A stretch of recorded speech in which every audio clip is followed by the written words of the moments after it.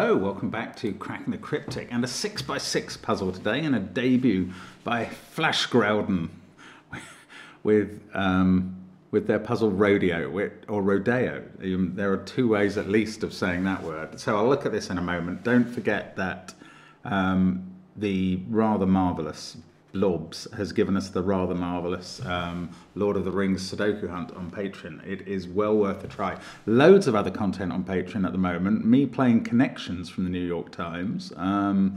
Crosswords, of course. There's Simon's Solve of Skyscraper by Fistamafel. Glum Hippos how-to solution videos for the previous month's Patreon reward. The Snake Egg Collection. Loads going on there, as always. Loads going on in our apps. There's we have a Thermo Sudoku app and an Arrow Sudoku app, don't we? Yeah, we do. I mean, loads of brilliant apps. Do check them out. They are some of the best on the market. Definitely, they are the best. There you go. And oh, I did not shut down my. Sorry to the guy who is it? Lost Cabrio hates me getting email notifications when I forget to close my email before playing it. Anyway, I was going to mention SUDOKU PAD and our merch, but you can check the links under the video, where the first link is to this puzzle, Rodeo, I'm going to call it, by Flash Grouden. Now, the rules are as follows. Normal 6x6 Sudoku rules, which mean we place 1 to 6 in every row, every column, and every 3x3 box. A 3x2 box. Count them, Mark. 3x2 box. So we're just using the digits 1 to 6, unlike I think the last time I tried a 6x6 puzzle. Anyway, digits and knights move apart cannot contain the same cells. A knights move apart cannot contain the same digit. So I've got my friend Knighty McKnightface in case I need reminding of that rule, which will no doubt be very important in a 6x6. You know a knight's move in chess. From there, we could move to any one of those cells. And Thermo, digits must increase along a thermometer starting from the bulb end. The 2 digits on an arrow sum to the digit in the circle. Pardon me. And oh, we have a circle and a square as well, a grey circle and a square. So a grey circle in a cell indicates an odd digit and a grey square indicates an even one. Maybe, I'm not going to assume that is the case for these thermos, and I might even change the colours for the version you get to solve so that the circle is orange for an odd number, just so it's differentiated from thermo bulbs, which obviously are circles but don't count as circles for that rule normally. Okay, so those are the rules. Flash, if I can call you Flash, suggested that this was a relatively approachable puzzle, so we shall see what we shall see. Let's get cracking. So I mean, I could pencil mark the thermos. No, let's look at that cell. Okay, this is odd, and it cannot be a 5. Because if it was, it would add to at least 2 and make a non-6x6 Sudoku digit. So that's 1 or 3, and this one is 2 or 4. It can't be 6. And they're adding to 3 or 5. So that has to be the case. This circle is effectively, funnily enough, it's a grey circle, in the sense that it must be an odd digit. That's not by the rules, though. That's because it's adding an odd and an even. Now, what is that telling us about the thermo? If that was a 1, the 1 in this box would be there. Oh, the knight's move. I seem to remember that 6x6s are very constrained if they have a knight's move constraint. Now, this is buried in my brain somewhere. I'm wondering if somebody once told me there were basically two possible solutions to a 6x6 with a knight's move, and then their rotations and reflections multiplied that number, but not to an enormous some. So let me just spend a moment thinking about knight's moves. Let's just ponder where this cell can go. We'll make that a random blue cell. Now that cell sees all of these, this one by knight's move. So in box 2, it has to go in one of those cells. Now, they see both of those cells. Actually, they see that one as well. So now the blue cell definitely can't go in any of those in box 4. Oh, that's okay. I get this now. I don't know if I've seen this before or if it's new to me, but look at those positions because that's really interesting. They see all of these positions entirely. That one sees those two by knight's move and that one vertically. That one sees that one vertically and those two by knight's move. That one sees those two by knight's move and that one vertically. So again, blue would have to be in one of those cells. And I don't know at the top, but that's really interesting. Once you get blue into one of those, then it's, I think we're going to find, yeah, where do, I think we're going to find that we can checkerboard the whole grid into 3 and 3. Let me just work on this a bit. Yes, where does this cell, whatever it is, go in this box?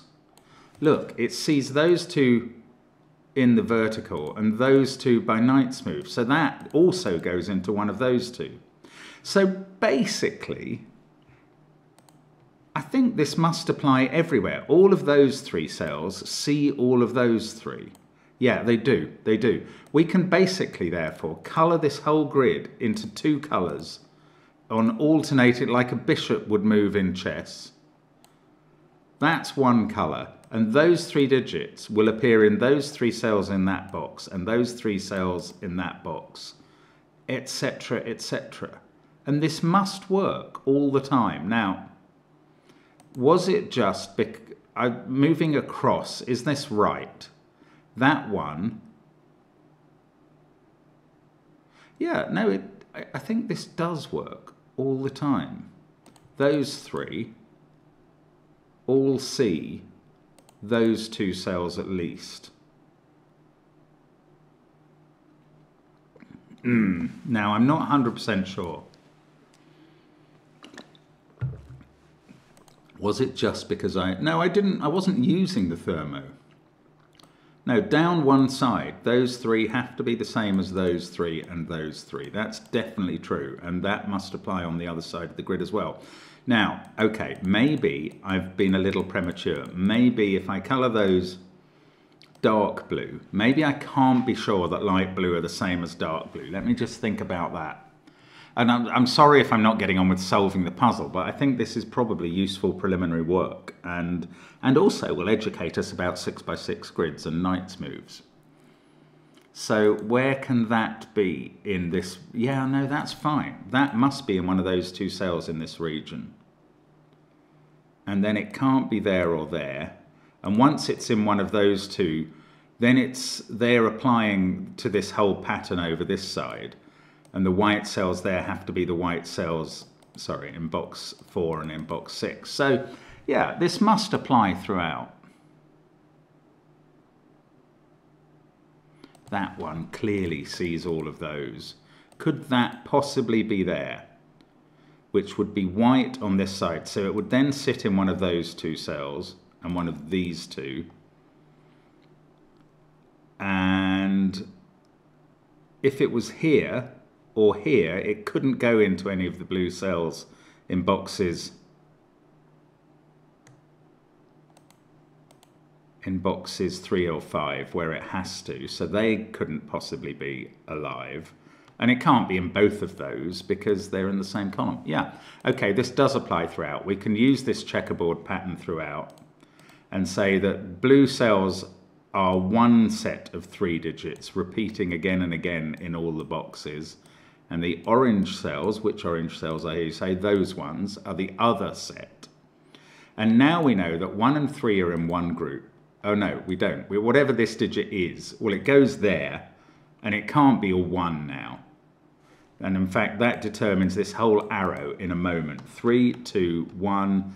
That becomes a 3. This must be 2, and that's a 5. And look, they're just done now.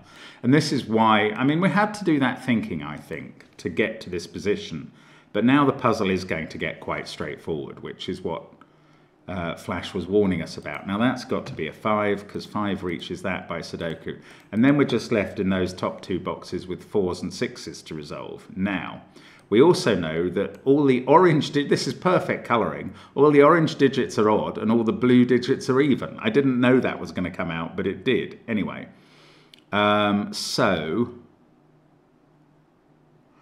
we've got to go down to this thermo to disambiguate. Actually, yeah, that's going to be fine. That's how we're going to get here. So this one is 4 or 6. Because it's got to be blue and it's not 2. So we get to fill in that thermo entirely, and now we're probably just filling in the puzzle and marvelling at a very clever, this is the only place for 6 in column 4, at a very clever construction.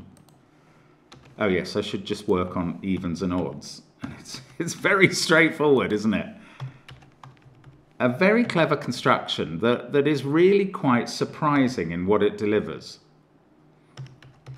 I think in some ways the surprising thing is that this grid can exist and be disambiguated by such light touch items. Anyway, that was a 5, so this is a 1 in the column.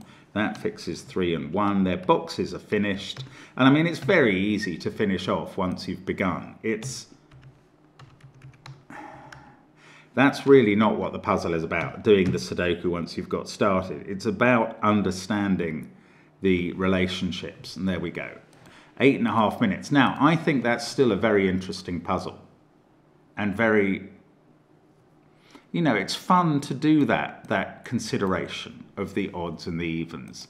If you don't think that's fun, I don't know. I mean, I can see that you might think, well, it works, but I would need that explained to me. I'd be interested to know if you didn't have that perception. Can you solve this puzzle, and is it relatively straightforward, or is it much more complicated and you need to do case testing on digits where they could repeat in the grid? It's a really interesting idea, and I mean, personally, I think it's incredibly clever, and I'm delighted that Flash Groudon has brought it to our attention, and I think it's a very worthy puzzle. So, not my first rodeo, perhaps, because I did know about, I did know that there was a big constraint. I didn't actually know that you could checkerboard the whole grid once you have this Knight's Move constraint, but that applies to any 6x6 Knight's Move puzzle. And when I do one in a year and a half from now, I will have forgotten that, so I'll have to learn it all over again, I imagine. Anyway, thank you very much for watching. That was an absolute pleasure to do. Not a long video tonight, but sometimes you never know what you're going to get. Sometimes it's a shorter one. And we will be back with more tomorrow. Bye for now.